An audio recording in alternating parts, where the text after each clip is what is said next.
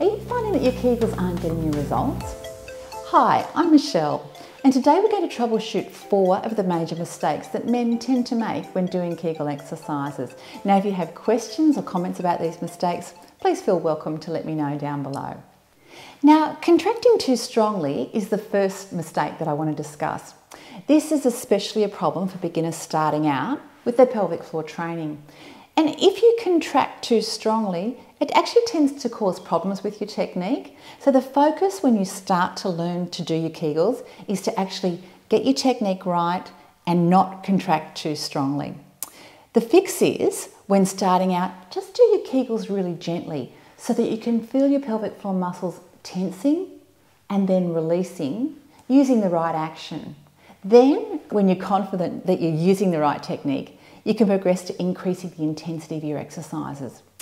If you're not sure about your Kegels, then you may like to watch this Kegels exercises for beginners video. It's linked above.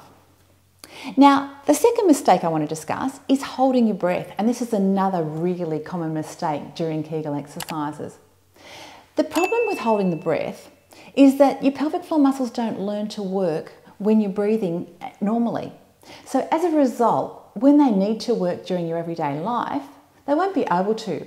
So this mistake makes training much less effective than what it could be. Now, the fix is actually quite simple. It's try to practice breathing normally during your exercises. So do your Kegels gently at first, as I just discussed, and start with small, shallow breaths to get the right coordination. Then, as your pelvic floor muscles become better trained, you'll be able to find that you'll be able to breathe normally during your exercises.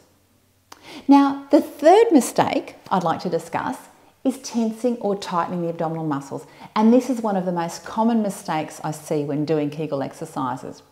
The problem with this mistake is that it can increase the downward pressure from your belly down onto your pelvic floor. And this can make your exercises more difficult, and it can also worsen pelvic floor problems. Now, there's 2 solutions to this problem. The first is to try to breathe normally during your Kegel exercises. So if you now place one hand on your upper belly and feel it rise as you breathe in and out, so you can feel that lifting in and out.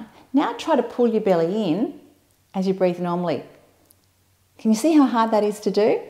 So when you try to breathe normally during your Kegels, you'll be less likely to pull your belly inwards. The second solution is to contract your pelvic floor muscles just gently at first rather than too strongly, and I've already mentioned this. Now, the final mistake that men tend to make is actually practicing the wrong exercises. Now, the exercises you can see here aren't Kegel exercises, and they won't specifically strengthen your pelvic floor despite what you may have heard or seen to the contrary. Now, here's the fix. The correct Kegels technique to improve bladder control and erectile function involves tightening, as if to stop the flow of urine, and shortening or retracting the penis inwards towards your body, and doing those both at the same time. Now, if you're not sure, you can learn how to do the correct Kegels exercise in the video coming up next on your screen. So, in summary, 4 of the most common Kegels mistakes for men are: 1, doing your Kegel exercises too strongly. Do them gently, especially when you start out. Number 2, breath holding.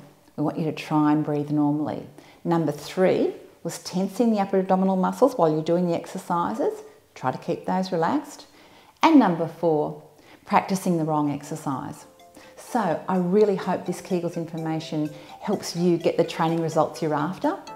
Let me know how these tips help you in the comments below, and I'd really appreciate it if you could give this video the thumbs up if you found this information helpful too. Thanks so much for watching today. Look forward to seeing you next time. Bye for now.